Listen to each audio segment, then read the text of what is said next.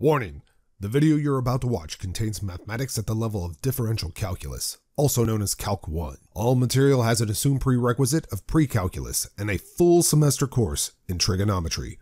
A thorough review of prerequisite topics can be found by searching the web. It's the system of equations. We must deal with them all at once. Always looking for solutions. Positive outlook overcome. Hello, my name is Roy Simpson, professor of mathematics at Cosumnes River College in Sacramento, California. This video starts a series on the definite integral. Should be your first time actually seeing the definite integral, or if you are in Calc 2, you might be reviewing the definite integral, or you might be actually reviewing summation properties required for integral calculus. No matter what, this video is here to help you kind of step through that doorway of integral into integral calculus. The first thing we're going to need to talk about is just summations that you need to recall from your pre-calculus course. So the properties of summations that are going to be very important for us are going to be the two properties that you see right here. These are for finite sums, by the way. So if you happen to be in Calc 2 and you're going through sequences and series, there's going to be a few more properties you have to be concerned with. And these properties, specifically the second one, does not necessarily hold if you have an infinite summation. But for now, we're talking about finite summations. So if we allow C to be a constant and A sub I and B sub I just to be sequences that depend upon I, then the following are true. That if you have a constant times your sequence values as you sum them up, you can factor that constant outside. So you can pull that constant out. It's just basically saying that each of the terms within this summation, C times A1 plus C times A2 plus ... all the way to C times A sub n, they all have a C in common. So you could easily have factored that C out of all the terms, and that's exactly what this does. If you do not understand what just happened, if you don't know what a summation is, then you need a lot more help than that. You should not be in calculus. If you don't know what a summation is, you should know what a summation is at this point. The other thing that is going to be important is that you can split or break summations apart between addition and subtraction. Not multiplication or division, but addition and subtraction. So a very simple justification for this guy is that if you add up, maybe I should use a different color here. If you add up, let's just do a real finite sum, just the first three. So that's A sub I, let's just do plus B sub I. Okay, that would be A1 plus B1 plus A2 plus B2, and so on and so forth, right? Plus A3, B3. And of course, you could, using the commutative property and associative properties of addition, rewrite this as A1 plus A2 plus A3 plus the group B1 plus B2 plus B3. And both of those can be written as their separate sums. I equals 1 to 3 of A sub I plus the summation I equals 1 to 3 of B sub I. So that's what this is saying. Now, again, I want to impart or impress upon you the importance of this. If we had a summation I equals 1 to n of A sub I times B sub I, that is not going to be able to be split apart to the summation of I to n of A sub I times the summation I equals 1 to n of B sub I. A very simple counter example to that would be the following.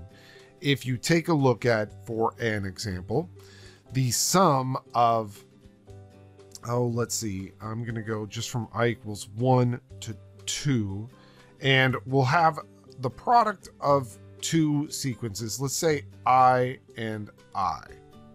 Okay, that seems fairly simple.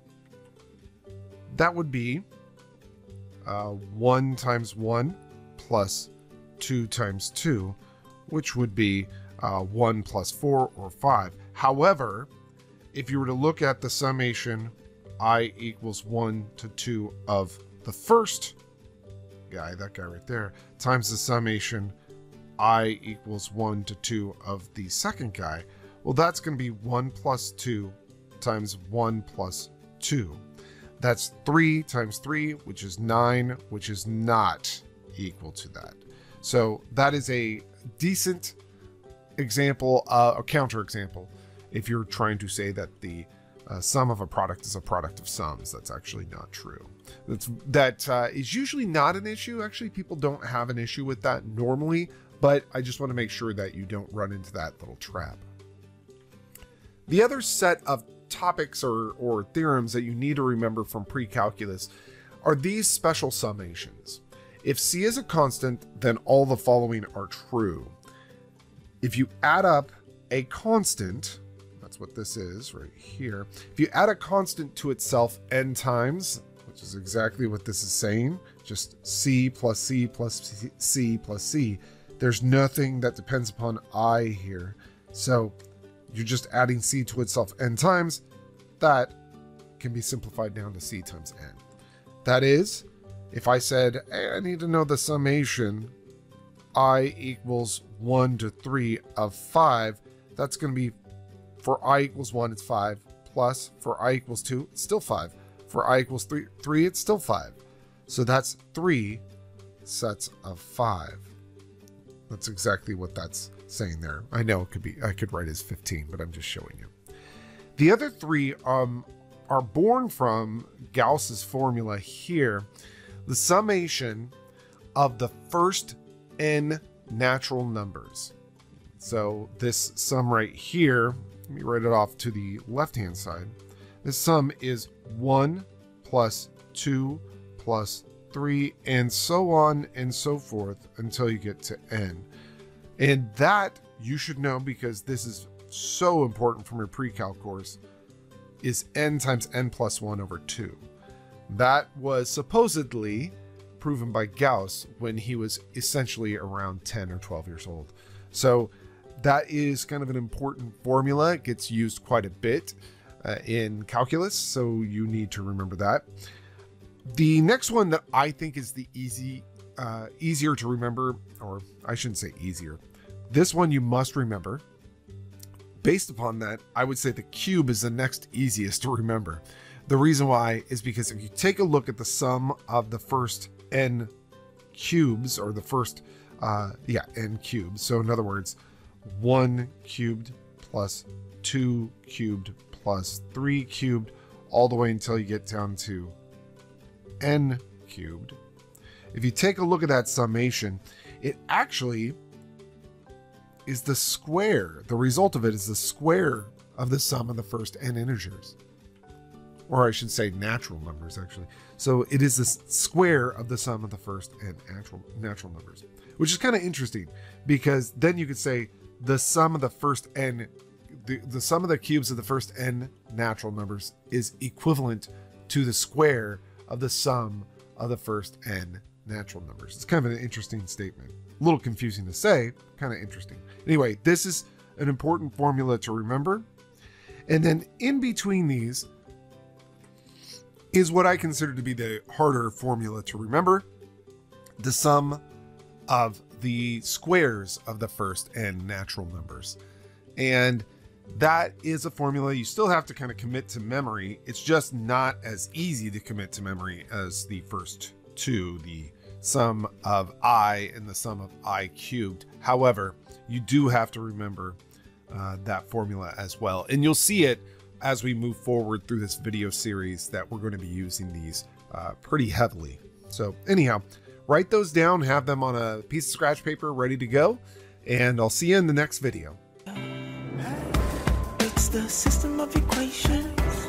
We must deal with them all at once. Always looking for solutions. Positive outlook overcomes obstacles getting in our way, cause affects more than we can sometimes see. Things for what they are and work together until you feel at ease. Says, listen close, don't talk too much, that isn't kosher. You may really hurt inside. It doesn't justify you to speak too loud and cry.